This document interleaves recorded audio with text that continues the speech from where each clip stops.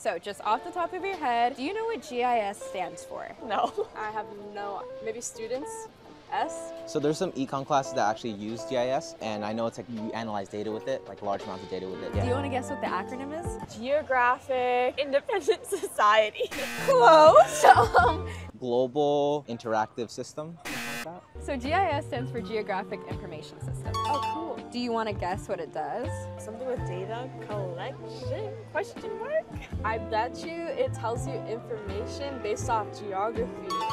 Okay, that was a great answer, yeah. It's used to analyze a large amount of data. Geographic, I'm assuming like stuff around the world, stuff in other countries, stuff in other continents. So Geographic Information System refers to the way that we collect geographical data for different tools. How often do you think you use it? I think I use it every day because I'm on Find My iPhone a lot, or like Find My Friends, and so I try it.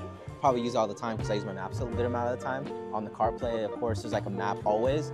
Oh, probably every day. Good answer. Yeah. Apps like Find My, Snap Maps, even dating apps like Tinder, Hinge, food delivery apps like Uber Eats, they all use Geographic Information Systems. So you're constantly using GIS even if you don't know it. So how did you do on these questions? Follow us if you want to learn more about GIS.